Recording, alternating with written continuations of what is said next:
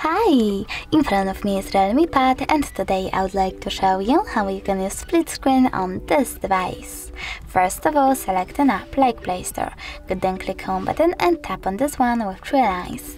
After that, you need to click at the top right corner of your app on those 2 rectangles. Come on! And then select the other one, like Chrome. As you can see, now I can use both of them at the same time.